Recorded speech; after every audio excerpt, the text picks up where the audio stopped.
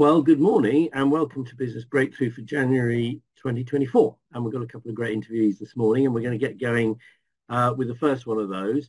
So I'm going to introduce to you Alan Southcombe, who runs an organisation called Your2050. Now, Alan, just before we get into actually what Your2050 is, you want to just say hello and introduce yourself and contextualise this, and then we'll have a little bit of a chat about what you're doing with Your2050. Alan, over to you. Great, fantastic. And thanks very much. Good morning, everybody, and thank you for the invitation. Really appreciate it. Yeah, so my name's Alan Southcombe, and I run this platform, which is an ideas sharing and collaboration platform.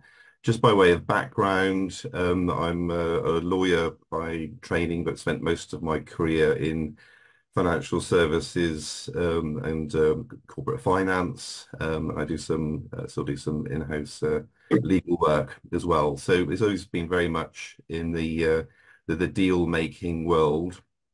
So even though I'm trained as a lawyer, I much prefer the commercial deal side of things, and that probably in a way sort of led to my thinking around the platform as well, because it is a discussion space. It's a place for people to come together with diverse ideas. And at the end of the day, we all want to have an agreement so that we can all move forward. So that's the background of that. I live in Newbury, where I've been for the last 5 years, but spent a lot of my time actually working in the city earlier on in my career. Brilliant, thank you. So that's me. So Your2050, so 2050 clearly implies a date, and I'm sure there's some good, strong significance to that. So I'm going to ask you, so you just tell us, what is Your2050? What's this all about? Great, thanks very much. Okay, so I mean, essentially, what it's looking to do is to help unite private organizations. Now, whether it's in the corporate world, it could be a business network, a charity, a trade association. Lots of people have lots of ideas, but how does the people that run them get to hear them? How do all the members get to hear them? And that was the sort of issue which I come up a lot in my own career. And the essence behind Your2050 is that all of the posting on the platform is done anonymously. So the way that it works, everybody has to be invited onto the platform, which is not a problem. But once you're invited in and effectively go over the wall and you're actually in the world of Your2050, that's when the anonymity starts. And so the anonymity, working together with people working within private communities, basically means that everybody has an equal voice, because when a post is made, nobody knows whether it came from the CEO or the person who joined last week.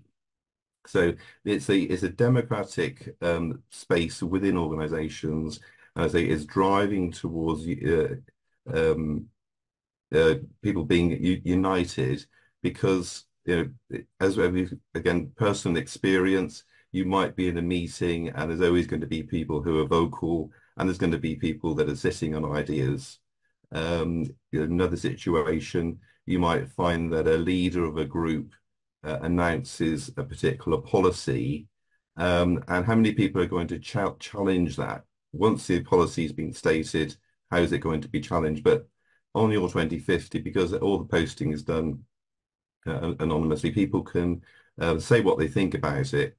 And in fact, because it is anonymous and there isn't actually a personal target, people behave actually very conservatively. So, unlike you might see in the public domain and social media, where people hide behind anonymity and can be quite toxic in what they say within their own community. I mean, essentially, people are looking to improve their community anyway. So the anonymity golden thread effectively is the principle of separating the idea from the individual. So ideas themselves are powerful. We want ideas to grow and to develop. But how important is it who says it? And as we know, again, in our personal lives and within organizations and our work experience, people can actually take exception to an idea just by knowing who said it, or people might be in favor of an idea just because they said it. So that is the thing which the anonymity removes. So, effectively, for any member, it's a safe space. People can be as honest and genuine as they want to be. So it's a tool And to support internal communications in a business environment, and praising and sorting out and assessing what's going on, um, which a lot of organisations are very poor at.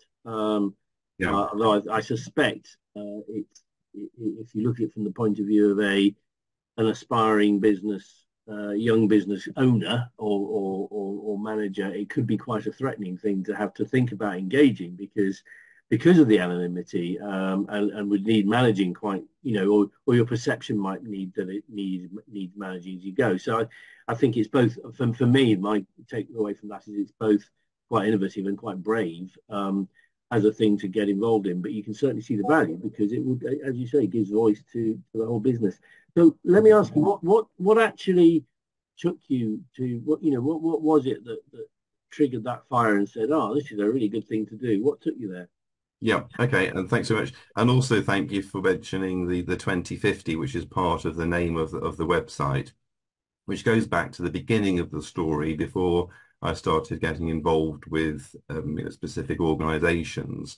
And I mentioned the word democracy, within organizations, and organizations do need democracy. But it was actually, say 5, 6 years ago, and there were a lot of elections going on. So it was actually sort of in the world of democracy and politics, where, as we know, the closer, and it's going to happen again now, the closer you get to the election date, the promises get more and more extreme, and probably unreasonable. And there's a lot of short-termism going on.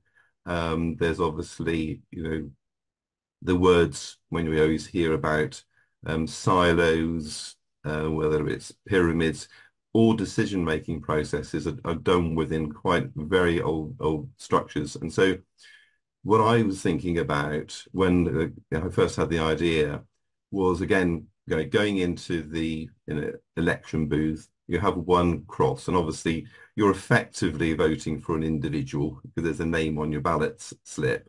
But at the same time, your cross has to represent what you think about everything, whether it's the economy, the environment, transport, or whatever. You've just got one cross. And the thought then came to my mind, well, how about, in that sort of experience, which again, as I say, the anonymity of the ballot box, that is one of the rare times when we can go in and be anonymous. If you were able to just express a policy idea. And that's really where the idea of the platform came from, because you can go on, you can share an idea, whether it's a policy idea or a strategy idea, with your group. So it's gone beyond a vote effectively.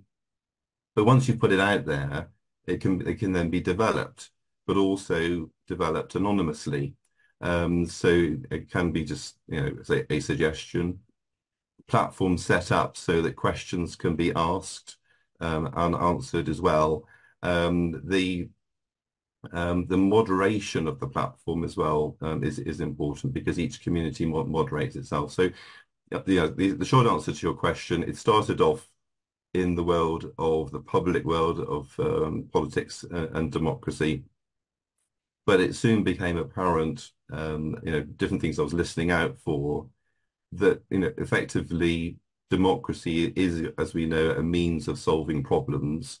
And as I say, the organizations I mentioned earlier on, the networks, the corporates, etc., they've all got problems, and democracy can help to solve them. So that's the journey that I've been on. And the 2050, again, in particular, is to draw on long-term thinking. And again, one of the features, just to mention about the platform, everything that goes on there stays there. And we hear in the news about certain platforms where things tend to disappear. But everything that goes on stays on there. But also, if an individual expresses an opinion and then they want to change it in the 6, 12 months time, it's a lot easier to do that if you're posting as anonymous because people, in fact, it's actually part of life to move on and change your opinions. And in fact, the platform's encouraging people to do that, to listen to other people and to change your own opinion. And you can go in anonymously and express a new view about it. And, indeed, early days, I think it is the case, is that, generally it is difficult to change your opinion in social media, if you want to put it in that world. So Just to, anonymity mm, is obviously a key part of what you do, and it is I absolutely get that gives people the ability to be more confident to step forward. The other side of anonymity is that it also allows people to come up with some quite unthought through, quite oversimplistic thinking, yeah. because Mm, there's no real accountability for it. You don't have to go, okay, actually, hang on a minute, I haven't thought that through. Quite yeah. far from also the possibly antisocial side, but if you're dealing within a firm, I can see that's a manageable thing. But I think Mm, the challenge I would see in that is that you could take out a lot of management time with someone who comes up with an idea they're not really experienced in, they're really not thought through. They've kind of yeah. gone, oh, preparatory accounts is rubbish. We could do it so much better if we do it like that. They've got no experience in that. And Yeah. now you're going to take out management time because actually, um, you have to pay attention to that because you set the thing up. You can't just ignore it once you set something like that up. So you now have to Sure. work into it. Do you see that as an issue at all? Okay, so the way that the platform deals with that is effectively, so there's an area where questions is like, well, part of the seeding part of the platform, which is where questions can be asked. Now, just in terms of the functionality, the questions are always posted by the moderator, but any member of the community can submit a question. So it's then effectively approved by the moderator and then posted. So that's the process of the way it works. So say, for example, questions asked, and then, as you say, you're going to get a range of different sorts of answers. Some of them could be specialists in experience, and some of them could have, like, some people might have very limited knowledge about it. But when all the answers appear, there is actually effectively a liking, which is effectively an upvoting system. So you say if there's some sort of quite sort of weak ideas coming forward, that is actually sort of processed by the liking functionality. So, in terms of management, getting, if management going to go in to see what the responses are, they can quite easily see which are the most liked answers. And also, if there's a technical question, it's actually possible for the specialist in that area to pin the right answer. So, for example, a question may be asked and maybe some quite sort of random answers to the question. But if it's of a technical nature, how do we do this within the organization sort of thing, then it is possible for the moderator or the specialist to And pin. does the moderator know who it is who's asked the question? No. So the way that that works is, and again, the moderator, they get their role once they're on board. So basically, what they would do is they would just see the answers, just as anybody else. You asked, just worth mentioning about the antisocial side of things. And I'm glad to say I say it is a startup, early days and friendlier people using it, but it's never been necessary to go down the course of identifying antisocial, threatening behavior and all that sort of thing. But I'm sure in time the system will be challenged by that. But effectively, the way that it works is that, as I say, there's anonymity on the platform to the extent that the law is broken. Say somebody says something threatening and names somebody by name or whatever, if they say effectively breaking the law. Um, all posting is linked to someone's email address. Now, I don't have access to the database, but the developer does. So to the extent that regulatory authorities needed to investigate a serious breach of what somebody may say, it is ultimately possible to identify the source. So that's so it is anonymous. The posting's anonymous and everything, but ultimately it's not totally anonymous in the sense that somebody can't go on. Nobody can go onto the system and think, well, I'm just going to drop this one in, and nobody knows who it's going to be, because if it goes beyond, and I think this is where the whole interesting thing about sort of freedom of speech comes along, because at the end of the day, what the system, Your2050 is trying to establish is the sort of behaviour you'd like to see in public debate, whether it's on Question Time or one of the, the sort of behaviour you like to see in serious debate and discussion. And if somebody, say, breaks the law, then it doesn't make sense for them to be able to get away with it. And in fact, it's important for the integrity of the platform as well, that these sorts of rules are imposed. So just staying with that anonymity thread for a second. Yeah. And I absolutely get what you're saying. And obviously, if you did get into antisocial, you could go down that trackback route. But the other issue I can sort of I'd be interested to know whether you've had any issues with is, okay, so even the moderator doesn't know who's making the posting. So you have a potential situation where a member of staff could, come say, okay, the system in the council Fred runs is rubbish and blah, blah, blah, and we could do something better. And you could have, if that person is very ill-informed maybe and just has come up with something which is a bit naive and never going to work, you could have quite a negative polling response back. You could that says, actually, no, that's rubbish, it would never work. And you could end up with a very disenfranchised member of staff who you don't now know who they are. So actually, you've got quite a difficult management position, because someone in your organisation has got a grumble, is expressing it, is all over the place.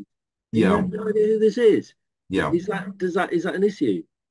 Well, the thing is, I suppose the two sides, so two answers to that in a way, is that the Your2050 is effectively, and I would call it a collaboration platform rather than a communication platform. And obviously, that's really because people are anonymous, and the collaboration element of it would be for a proposal to be put forward and for all members of that community to work towards resolving the situation effectively that person's found themselves in.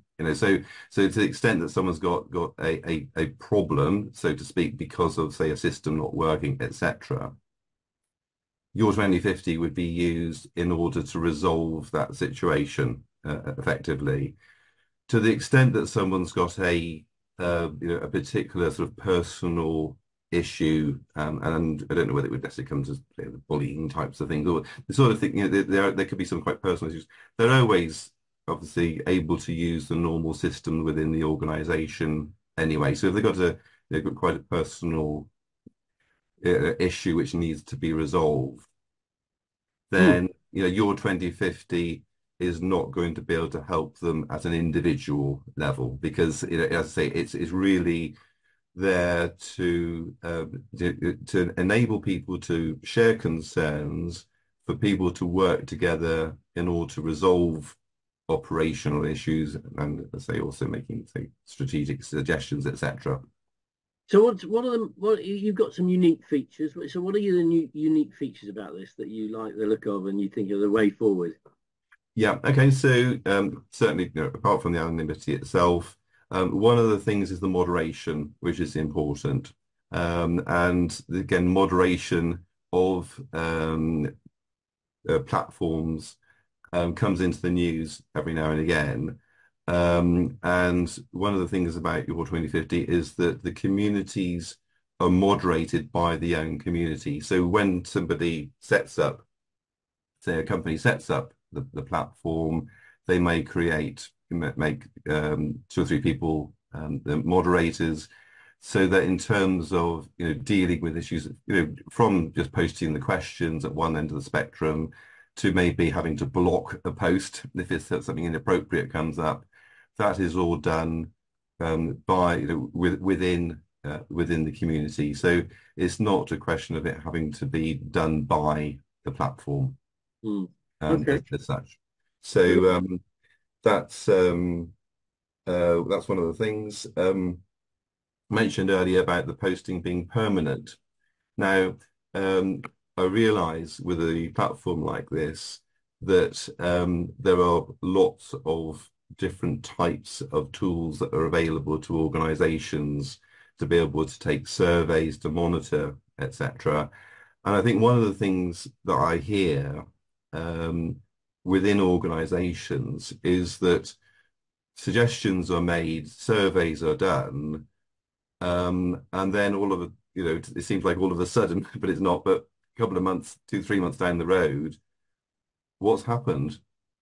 The survey's been done, has it been filed away, etc. But, with Your2050, because it's constantly available and with anybody's login, they can go in, any proposals that have been made and any answers that are given, they remain there. So, and that's an important feature in order to keep the pressure on the people that can make change happen. And again, I think it's something that we've all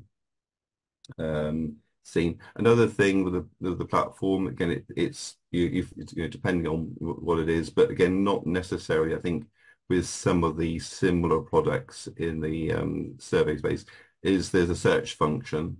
So again, I can give an example that. I've got a client that's been using the platform for over 3 years now, which is actually another business network, so they've had lots of questions about how to be better at networking. For example, you might ask how the question, how do you follow up after a one-to-one meeting? You put the question out like that, and you'll get a lot of really interesting answers coming back. As to what different techniques and processes. Now, if that question's there, and then 6 months later somebody joins that particular community, as I said, all the content is permanently, and you don't just pick up from the day you joined. You have access to all of the content which has been there. In this case, the last sort of three years of content. Over 100 questions, several hundred answers. So there's a lot of data in there. And then you could go in and search the sort of topics that you're interested in.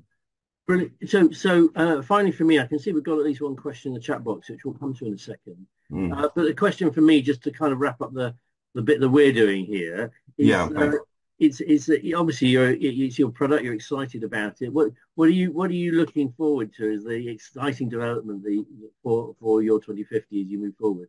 Right. Okay. Well, thank you very much. And I suppose particularly sort of it's not completing the circle because I want this to be running for some time, but we're coming into an election year and we're mentioning how the idea came about.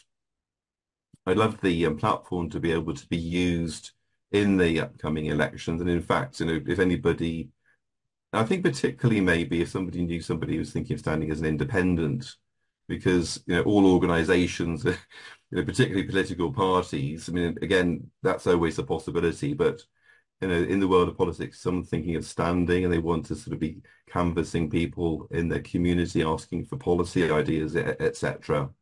Coming into this election year, I'd love the platform to be able to be used. Again, giving people a voice within their community, whether it's within the ward or constituency, and helping someone who's prepared to put themselves forward into the wild world of politics to actually find out what the electorate are thinking. So brilliant, great, yeah, election year, fantastic. Yeah. What a great application for that. Alan, really interesting product, really interesting to hear from you. Now, I know, John, you put a question in there in the chat box, and so has Jane. So let's just take a couple of questions here, and in the last couple of minutes. John, do you want to just voice your question? Yeah. One of them is that let's say that you had a suggestion on how to follow up a one-to-one, as was the example. How do you know, because the response is anonymous, how do you know the quality of the suggestion, or is it simply there to stimulate your own mind, assess it, in your own time to decide whether it works for you or not. Yeah, so that's right. It is the case of it being the idea. So you see the idea that someone's put forward, how to follow up, and then you decide for yourself effectively, does that work for me? Do I think it's a good idea? That's that's the sort of really interesting thing and there are these debates that we hear on the media. Should we listen to the specialists?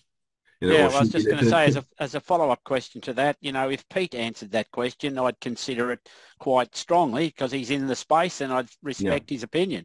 yeah, Whereas if it was just, Bill Smith from the yeah, butcher shop that had only ever been to one networking event, yeah, yeah. you're saying that it doesn't make any difference. In fact, it's better to disqualify Pete the expert because he may have a biased opinion.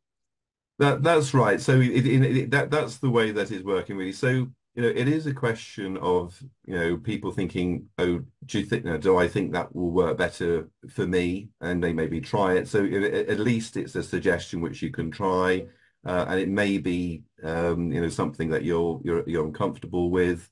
But as you say, it is stripping away whether or not someone's an expert or not, and it's just the idea and the power of the idea.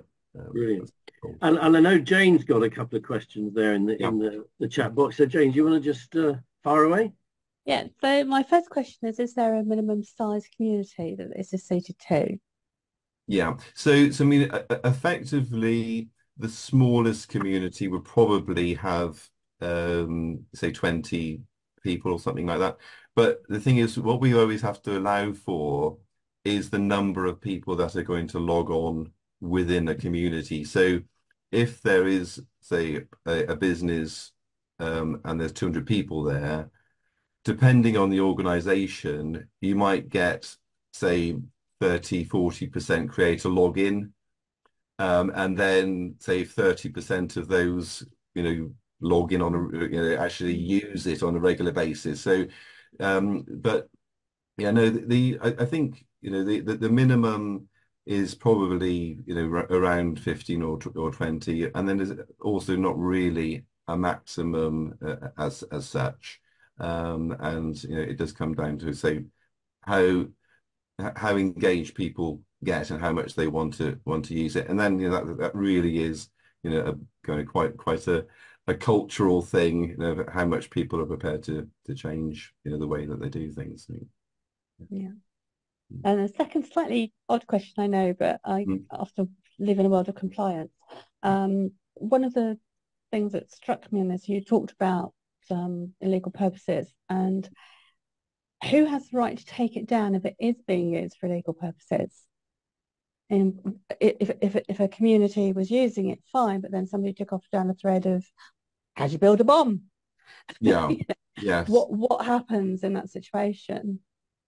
Well, I mean, anything that was evidently illegal would just be removed, by the platform. I mean, effectively, if it happened within a community, because I belong to various communities on it myself, I don't belong to all of them. So something happened, and then it would be reported by the moderator. But also effectively, which is important, there is an ability for all users of the platforms, it's not just the moderator, to report these sorts of serious breaches as well. So that's brilliant. John, sorry, Alan, thank you so much. Thank you so much. That's really interesting. Well, thank you very much. I really appreciate it. Mark's got his hand up. Very, very quickly, Mark, Yes. because we're just crashing lose space here. Very quickly. Very quickly. Are the subject matters and the platforms, are they categorized into like categories like health and well-being? Is there a kind of categorization?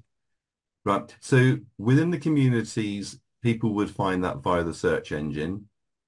There's another part of the platform which I haven't had the time to mention today yet, which is actually a topic area, and for that space, all members of all communities have access to it, and there are indeed topics there such as the environment, even networking, that sort of thing. So that there are categories where, again, then discussions will evolve within those topics. Yeah. Thanks, Alan. Yeah.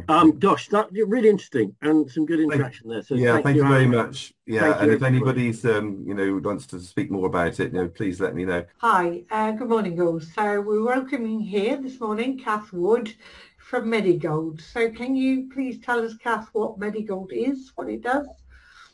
Yes, so Medigold is one of the largest occupational health businesses in the country, family run, still family run, started by the family, still run by the family, and provides all of the kind of normal occupational health services, but also is branching out into a wider range of things, which is where my team comes in, because we're one of those add-on services that can support businesses a little bit more around the prevention rather than cure. So occupational health obviously picks up when people are ill and absent from work.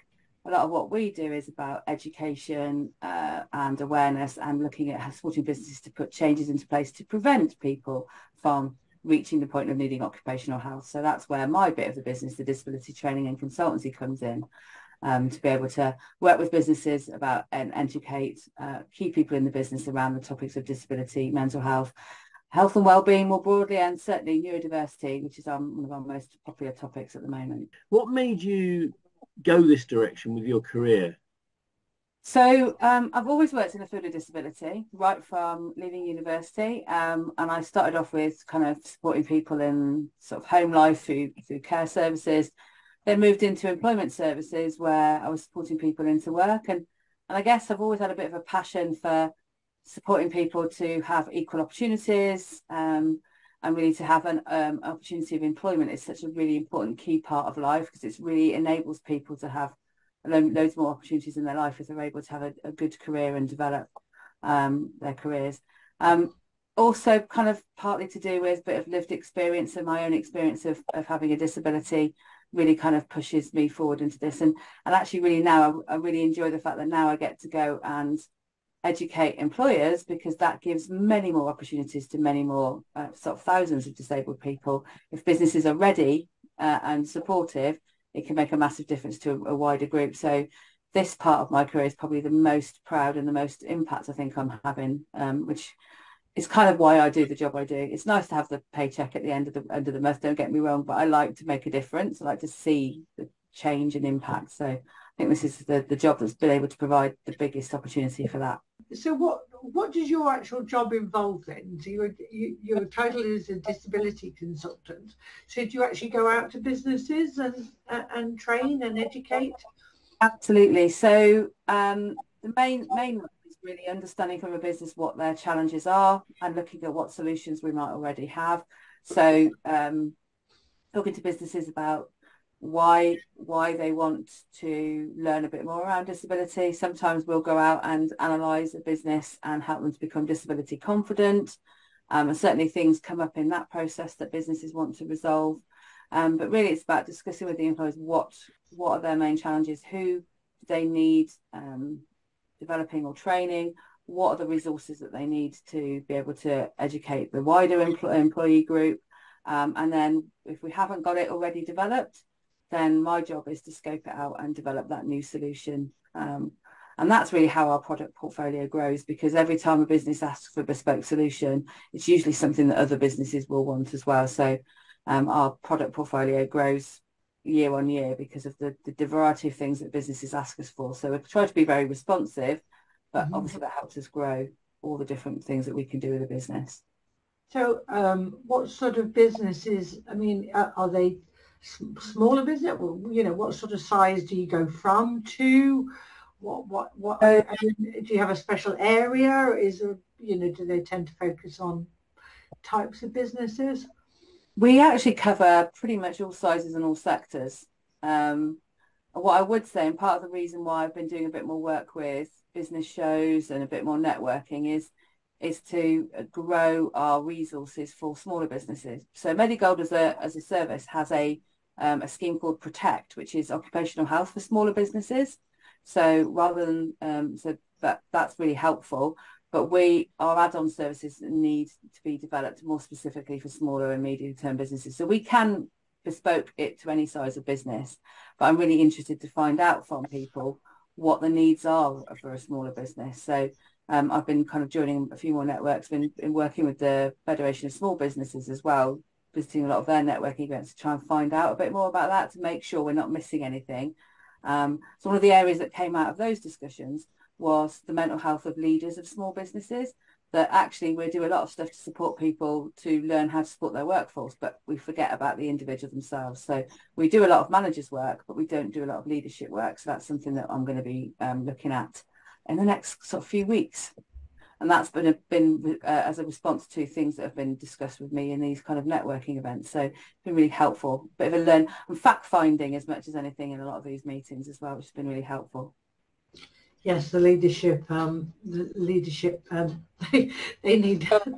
help. They do. Absolutely. They do. So are there any types of specific sectors that you tend to find come to you, or is it just every day is a different one?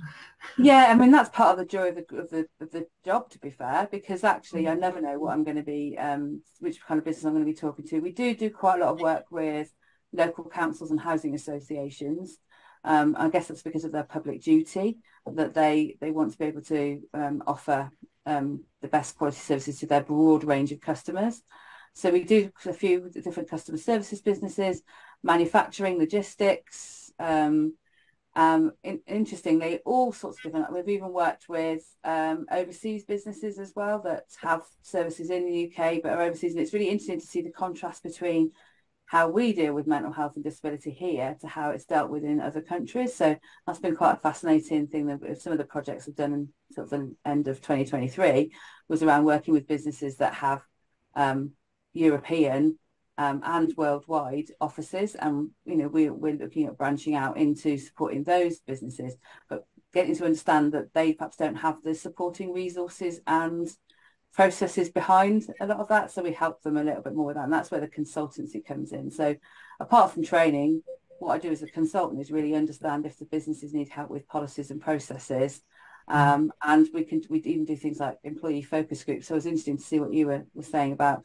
getting honest opinions. Being an independent focus group can actually really help that. So I really like the idea of anonymity, because that again is the truth really will come out when people don't have that anonymity. But focus groups, interviews, kind of understand the business, reviewing policies and processes. So we do all of that as well, because actually you need a whole rounded sort of process and strategy for this. You can't just train one group of people and expect to solve all the problems in your business. So it's quite nice to be able to do that well-rounded. Do you have businesses, clients come back to you after, it's not just to come in and show us this, come back in 6 months, 12 months. Retention and repeat business is a really key. It's probably our biggest proportion of our business is returning customers. And I think that's a really useful thing, to be able to know that we've had an impact, but also that they want to come back and widen that or update it, because obviously workforces change on a regular basis. So quite often we're going back and delivering to the next cohort. We deliver things like mental health first aid, so we'll go in and deliver the refreshers. So we do have quite a lot of repeat business, and that's quite it's a nice compliment to the services when people want to come back for more. Yes, okay, I can imagine. So I mean, you help. So how do you start to formulate, help your client with a mental health strategy to sort of start? How do you kick that off? And so for me, the most important thing at the start is kind of getting a bit of a benchmark of where you are as a business, what's already happening. Because first of all, you need to understand what the challenges are, and secondly, you need to understand where you are now, so you can see a difference when you put the strategy into place. So things like looking at your disclosure information, absence data, and what that tells you about mental health and other disabilities. And then certainly looking at any exit interviews that you do, because sometimes the most honest people are the people who are going out the door.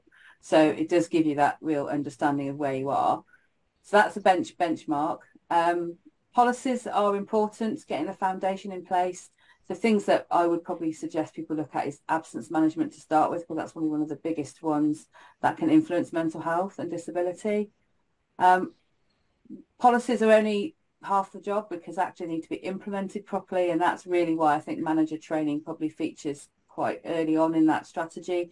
So we train lots of different key people, but line managers are probably one of the most important ones because they are the implementers of the policy. And we'd look at maybe looking at alternative routes to support, maybe through something like a mental health champion or mental health first aider, because actually not everybody wants to talk to their boss about their mental health. So that's kind of an important part to think about. Wider awareness raising, whether this features last or first, we discussed with the client, but looking at how they can use national events to start talking about mental health across the business. So, for example, 1st of February, we've got Time to Talk Day, really fantastic opportunity to utilise all their free resources, share it across your business and get the conversation started without actually having to invest too much time in generating resources yourself. So we can provide a calendar of suggested events and organisations that they could link with around those events. So, you know, it's a bit chicken and egg. Do you do the awareness before you change the policy? Do you do the awareness before you train the managers? It's a personal preference from the business point of view, but realistically, you need to make sure the sort of core skills and understanding and policies are there, so that when people do come forward after you've done the awareness raising, your people are ready to have a conversation and to put the support into place. I think that's kind of the main steps. It sounds really simple, but obviously we support along the way and can coach a business through some of those elements as well. Are you dealing with people, so that's never simple anyway, is it? No. It's part of the joy, but it's also part of the stress, isn't it? It's like you can put lots of things into place, but you never know quite how people are going to respond to it. No. And I imagine your team has grown considerably over the last few years. Yeah, we've certainly seen a change in we've always had mental health as one of our key deliveries. So most of our businesses, I would say probably about 60 to 70% has always been mental health. But what I have seen is a more receptive audience. So we've been slightly busier, but I would say that what we're saying has been received better, because I think there's more of a general acceptance that anybody can experience poor mental health, because most of us have probably had a period of it during the lockdowns that we've experienced. So I do think generally I've got a more receptive audience every time I train, but when we're slightly busier on the mental health side. But things like neurodiversity have certainly started to come into the forefront in the last 6 to 8 months. So I think we're going to be busier on that front going forward as well. Yes, very much so. Okay, that's really interesting. Thank you for that, Kath. Has anyone got any questions? Been very thorough. Yeah. No questions. Well, I put my contact details in there, so that'd be great. Ask away. I'm more than happy to. And I'm sure we'll see you at the shows. And I might see if you want to pop along to Cheltenham one morning for our network meeting to discuss mental health. That's going to be a topic or 2 or 3 over the next few months. Absolutely. Anyway. Yeah, if anybody want to link in and want me to come and do a little talk on anything, I'm more than happy to do that. I think it's really good to be able to do little introductory talks, start people talking about the topic and see where it takes them, and then they can come back whenever they need anything more formal. Very much so. Thank you. Thanks, Louise, and thanks everybody for joining and giving me the opportunity.